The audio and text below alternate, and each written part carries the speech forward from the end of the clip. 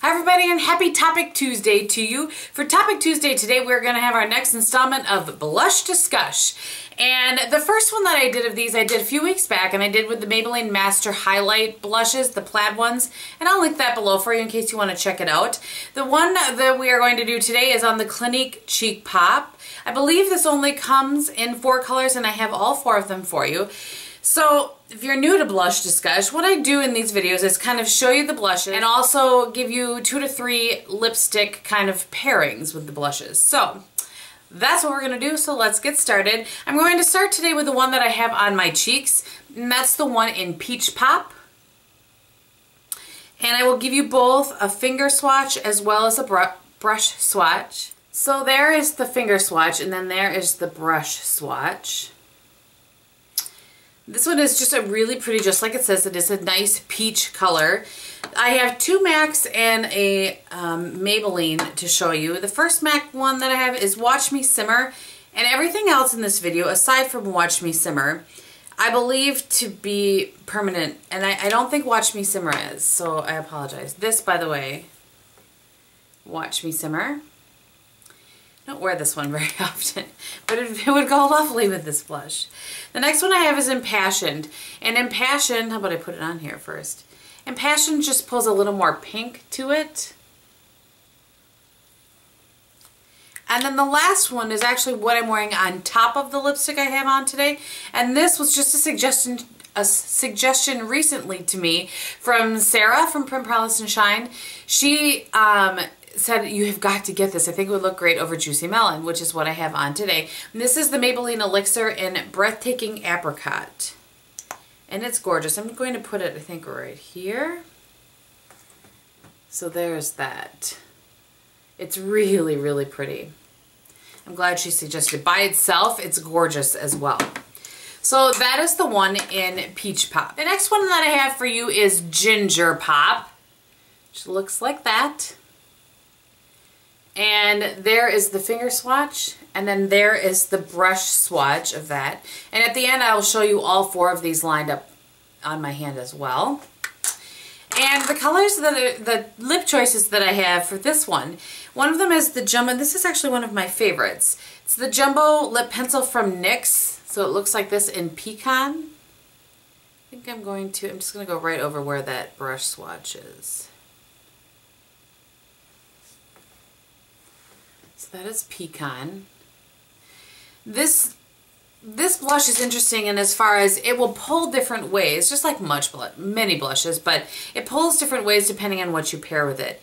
The next one is MAC's Cream in Your Coffee. And the ginger one, I think depending on your skin tone. So on my skin tone, I feel like this ginger one is going to be better for fall. I just smucked where I put this. So there's the MAC's Cream in Your Coffee. One of my favorite lipsticks. I haven't worn that in so long. And then this is where I'm going to show you how it can pull different ways. So this is Juicy Melon, which I also think goes lovely with the Peach Pop. So I'm going to put this, I think I'll go this way with it so that you can see how with a little bit brighter lip, the Ginger Pop pulls a little more peach. So just some options. One that I think is going to be very popular for summer is Berry Pop, which looks like this. It's really pretty. There's the Berry Pop finger swatch, and then there it is brush swatched. And the lipsticks that I pulled to pair with this, I'm going to wipe the brush swatch off here, just because I don't want it to taint the lipsticks. The first one I pulled is the NYX Butter Lipstick, so it's one of these. Sorry, I should show you that. And this one is in Sweet Tart. So it looks like that.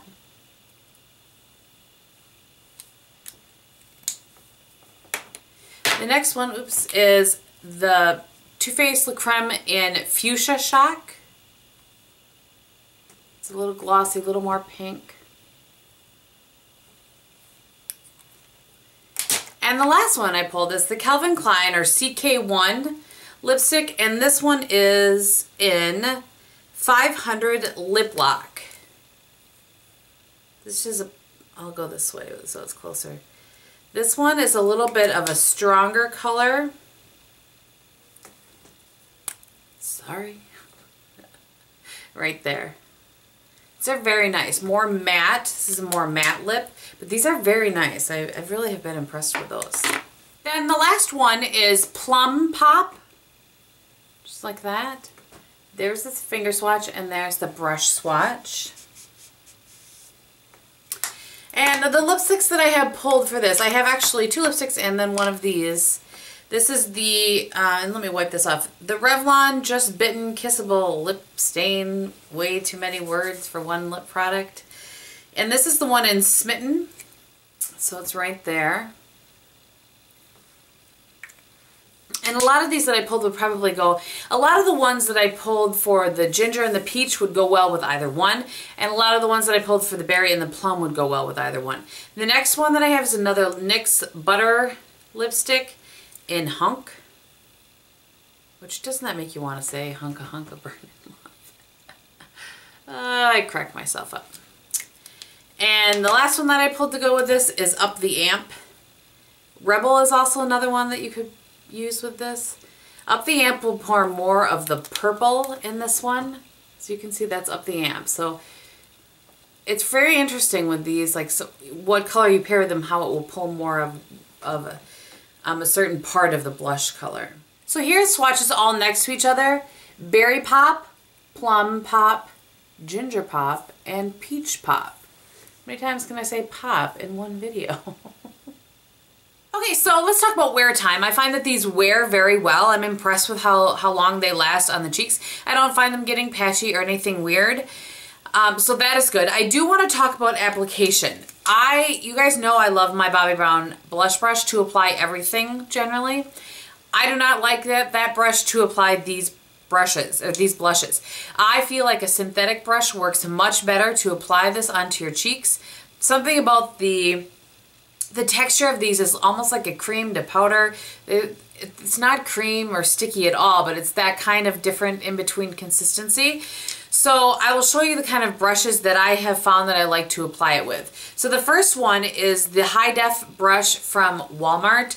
You can't buy this singly anymore, to my knowledge. You can only get it in a kit of like 4 brushes or whatever, but it's very inexpensive. So this is the angled brush from that kit. I have a few of these. I like this for multiple reasons, but it works very well for applying blush, and this is what I used actually today. Another good option is the the buffing brush from the Real Techniques Core collection. That works really well. I suppose the Expert face brush would probably work as well, but I didn't use that. And then this one is my Sephora number 49 brush. I have the old handle, but this also works very well. This is the brush that I used for all of the swatches on my hand. And I find that this, like I said, just works very well for applying as well. I think that definitely a synthetic brush works much better for these than a natural haired brush does. And I hope that you guys found that interesting in some way. I did have a lot of requests to do a blush discussion on those blushes, so I was happy to do that. I think the next one I might do would be maybe on the Hourglass blushes. I only have 3 of them, but I might do that for you guys, so we shall see. At any rate, if you're not interested in seeing what's on my face, then thank you so much for watching, and if you are, I'll run it down quickly for you. New base today, so I will tell you right off the bat.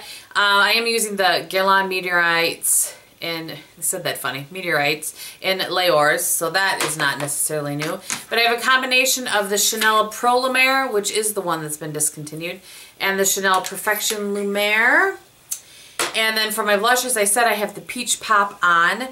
And on my eyes today, as my main lid color, I have the Sweet Heat from the Extra Dimension eyeshadow collection from MAC.